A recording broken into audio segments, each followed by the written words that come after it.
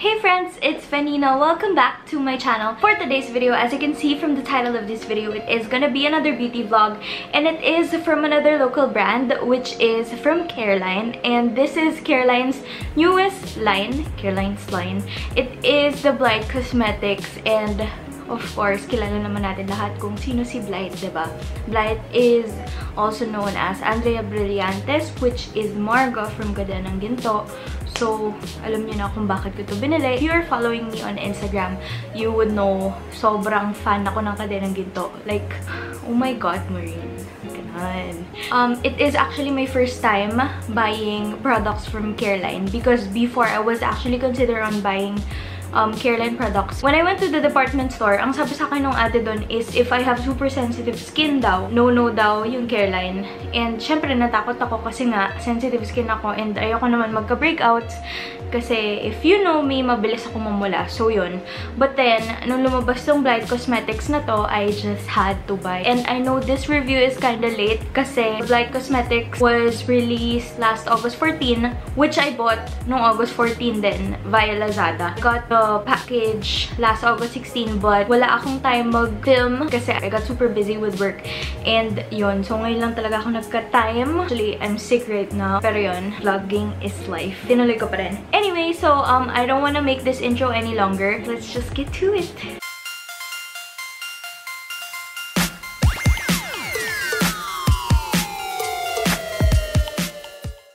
So as I mentioned, I ordered this from Lazada. I only got 4 of their products, and kanina, I opened one already and napa-wow ako. As in, wow. Pero mamaya ko na yun ipapakita. Like, I think that would be the finale para, you know, para exciting. Pero yun, I got these products. And as you can see, super cute ang packaging. It comes in pastel-colored boxes. I got the face palette, 2 cloud tints, and 1 Starlight Eyes. And I only bought these kasi parang feeling ko ito lang yung kailangan ko kasi I don't do my eyebrows naman. Kasi I had this like, natawag dun? Semi-permanent brows ko siya before, so okay pa naman ako. And then sa face, I usually don't put anything naman, like minsan powder, minsan concealer lang. So ito lang talaga yung kailangan ko. Although, when I watch reviews dun sa Blythe Cosmetics, parang pinagsisisihan ko na sana bumili ako ng eyeliner, even though I don't really put eyeliner. Pero gusto ko yung star na stamp nila, so siguro, pag nagustuhan ko to, why not, diba? Let us get started. So, I'm gonna start first with these ones, which is the Blythe by Careline Cloud Tint. So, itong cloud tints na to, as you can see, I got 2 shades. So, the first shade is Haze and the second shade is Mist. The packaging is like this, super cute star siya, which is my favorite symbol. The cloud tint is 195 pesos each. So, I'm gonna swatch this for you guys. The first that I'm swatching is the lighter shade siguro muna, which is called Haze. So, when you open the box, the actual product looks like this. Ito yung tube niya. When you open it, the applicator looks like this. I'm gonna swatch it for you guys. It's super pigmented. So, if it's not blended, it looks like this. Then, I'm gonna swatch it again. Isang swipe lang. Super pigmented niya. Tapos, makikita mo talaga na creamy siya. Parang creamy yung consistency niya. Then, when you blend it, super pigmented pa rin. As in, feeling ko, a little product goes a long way. Kasi, ayan, oh, nasa kamay ko siya. Feeling ko, ayan. Super pigmented niya. Ang ganda ng color. And I'm gonna swatch it on my lips as well. So, I have my wipes here with me. Okay, so I'm gonna put it on my lips as well. I'm gonna use this mirror from Caris. Wow! Super pigmented niya. Ang galing. Ayan, hindi siya parang patchy. It's not patchy or anything. Kung may makikita kayo, dry lang talaga yung lips ko, pero it's not patchy at all. And it doesn't have, like, wala siyang taste or anything. But yun, it is super pigmented. I like it. I think I'm gonna just fix it by using my finger. It says tint siya, pero parang hindi siya tint. Parang more on liquid lipstick siya for me. It's not sticky naman, pero parang Fenina, magbasa ka kasi ng description ng product. Hindi yung parang ka lang. Nagre-review ka, diba? Pero yun, I like it. It is super pigmented and It's not sticky at all. Super buo yung color niya. Okay, I'm gonna remove it and then show you guys the next cloud tint that I got. Okay, so the next that I got is this one, which is called Mist. And I think I'm gonna like this kasi parang brick red siya. Yun yung favorite color ko talaga ng mga lippies. So, it looks exactly the same. Same packaging. So, I'm gonna swatch this for you guys as well. Oh, I like the color. Parang hindi kitang-kita sa camera yung color niya. Ayusin ko nga yung heart. Also, I think this is buildable. Okay, so I swatched two for you guys kasi the other one I'm gonna blend it as well. Ayan, I like the color! Gusto ko yung ganyang kulay talaga. So, as you can see, ayan yung difference. Ito parang brick brown red, tapos ito parang may peachy reddish tone siya. Okay, and then I'm gonna apply it on my lips. Wow, super pigmented, as in, ang ganda. So, sa camera, I think medyo similar yung itsura ng dalawa, but I don't know, sa mirror kita naman yung difference. Oh my god, lampas-lampas talaga siya. Pero yun. So, this is 103 Mist. Ayan. Nakakaputi ito ng ngipin. Pero yun, oh my gosh, ang daming lampas. Well, kasi kumalat from when I removed the other lippy. I super like it. I like the color. I'm gonna try to like bababaan ko yung light. Okay, hindi talaga kita yung totoong color niya sa camera ko. Pero it's super pigmented and same consistency siya nung consistency siya nung isa. Very buo yung color niya. Hindi siya nagpa-patch. And it's not sticky. It's not drying on the lips. Yan, I forgot to mention, it's not drying on the lips. And cloud tint is a yay for me. Again, the cloud tint is 195 pesos. So, the next that I'll be showing is actually yung kaninang sinasabi ko na napawow ako. I know this is supposed to be the last one. Pero kasi gusto ko like gawin na parang full face makeup. So, gagawin ko na ngayon. So, the one that I was talking about is this one. It is Blythe by Careline Face Palette. Sa mga previous vlogs na napanood ko, may mga nakita akong nag-review about this product and sobrang natakot ako. So, binuksan ko yung akin and napawow ako kasi you'll see, you'll know why. So, this is the face palette. So, the box looks exactly the same as yung packaging niya. And then, when you open it, ito yung sinasabi ko. So, ayan, meron siyang 4 na eyeshadow, which is like the natural shades. And then, when you open it, tchanan! Ayan! Can it be seen? Yeah. So, as you can see, may parang powders from the eyeshadow and may black particle dun sa mismong blush niya. Nung binuksan ko to kanina, I immediately emailed Careline.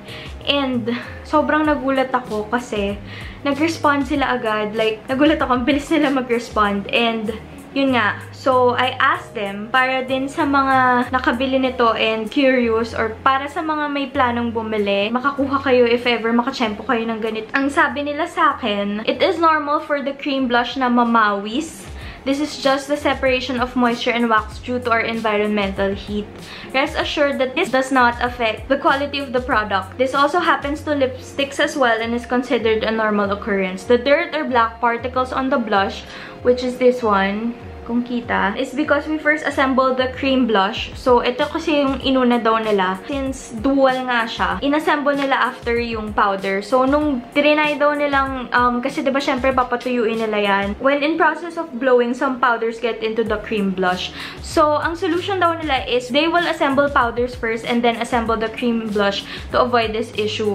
And then yun, nagsabi sila, thank you for understanding. Which I understand naman. And yun, buti may solution sila agad. Pero yun, so let us get to it. Hindi naman siguro nakakatakot gamitin kasi nag-explain naman sila and this is a review, so let's try it. This is the face palette. This costs 245 pesos.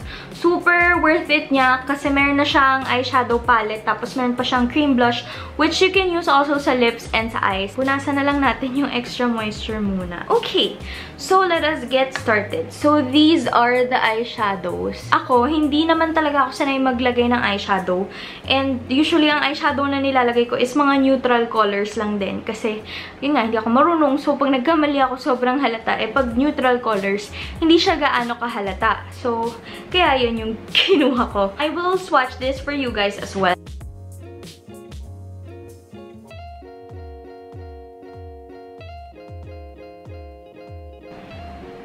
I'm gonna put it then sa eyelids ko to show you guys how it looks like. Although, disclaimer, hindi ako marunong maglagay ng eyeshadow talaga. Pinaglalaroan ko lang siya. Okay, for the eyeshadow, I just got my brush. And let us start with the lightest shade. I usually do this lang. Cringy siguro to sa mga marunong talaga mag-makeup, pero sorry. The darker one, dito ko sa labas nilalagay. Super okay to, like, kasi for natural look lang. Ayan o, hindi nga siya masyadong halata, which is okay with me. Ayan, kita naman na blended siya somehow. Kita siya sa mirror. Medyo lampas. Pero yun. Oh my god, lampas-lampas nga siya. Let us continue kahit sobrang fail na nung mata ko. So for the cream blush, I'm gonna swatch it for you guys. This is the cream blush. And super moist niya. Parang orangey red siya. So I think ma-achieve mo yung Margaret Mondragon Bartolome look sa cheeks. So far, super pigmented din niya. Easily blendable and moisturizing siya. It doesn't have a smell as well, which is okay kasi hindi nakakatakot gamitin. And it also has a small mirror pala. Nakalimutan ko ipakita. Pero yan, may small mirror siya. Okay, so lalagay ko na siya sa cheeks ko. Oh my god, super pigmented niya. Ang dami kong nilagay. Oh my gosh, how do I fix this? Ang dami mong nilagay, Fenina. You do note. Pero yun, ayan, achieve mo talaga yung Marga. A little goes a long way. Konting product lang dapat nilagay ko. Pero ang ganda, super pigmented, and parang sun-kiss yung look niya. Siguro kailangan, dapat binawasan ko lang yung paglagay. Lalagyan ko din yung lips ko. Ang ganda nung blush niya, parang siyang sunburnt look, sun-kiss look. Kasi ayan o, parang easily siya nagsisync sa skin. Actually, ganito yung itsura ko pagkaka-workout ko lang. So, very natural looking siya. Okay, sa lips, try natin. I love it! Super moisturizing niya sa lips. I have dry lips, so feeling ko super magugustuhan ko to. Gagamitin ko talaga to. And yun. Sobrang namumula na yung cheeks ko kasi sobrang dami ko nalagay. Pero overall, I like it. And hindi pa tayo tapos kasi we have one more product left. Okay, so for the last one, the last product that I bought from Blythe by Careline, which is called Starlight Eye. Of course, it's for the eyes. So para siya sa lids. This is in the shade Cassiopeia. So, when you open it, the product looks like this. Ang cute talaga nung sa cheeks. Parang natural siya sa akin. You do note. You do note. Walang papasok sa school. The product looks like this. Sorry, na-distract ako. And I'm gonna swatch it for you guys. As I said, nilalagay ito sa lid. Kabilang side ko naman siya isa-swatch. So, wow. Wow, it's super pigmented. Ang ganda. Okay. Isa-swatch ko ulit siya. Although yung applicator niya, I'm not sure kung ba't ganun siya o para siyang mababali. Let's blend yung nasa taas. Ayan. Ooh, it's super pigmented. Ang cute. Super cute nito pag nilagay sa lids. Although, hindi ko alam kung paano ko ipapakita. Pero since sira naman na din yung eye makeup ko, ilalagay ko siya sa inner part ng lid ko. Ang kalat ko lang talaga maglagay, pero ang ganda niya sa eyes. Easily blendable din siya. Kumalat lang talaga siya sa akin. This costs 195 pesos din. Just like the cloud tint. I like it. So, this is the finished look. And kahit magulo yung sa eye part, I like them all. So, no regrets for me. Although, yun nga, na-alarm lang talaga ako dun sa itsura ng face palette when I opened it. Pero, nakonta ko naman si Careline. And I'm super happy na mabilis silang mag-respond sa email. And that's it for today's first impression review. Overall, I super like the items that I bought from Blythe by Careline. So, I'm gonna practice more. And thank you guys for watching this vlog. I hope it helped you if you're planning on buying. Go buy. Pero yun nga lang, sa face palette, I hope by the time you guys buy, na-produce na nila yung uunahin nila yung powders before the cream blush para hindi mapunta yung particles ng powder dun sa side ng cream blush. If you guys want to see any more videos, please comment on the comments section. Thank you guys for watching. I hope you like this video. If you do, please do give this video a thumbs up and subscribe if you haven't. Click on the bell icon to get notified whenever I post something. Thank you for watching, guys. See you on my next one. Bye!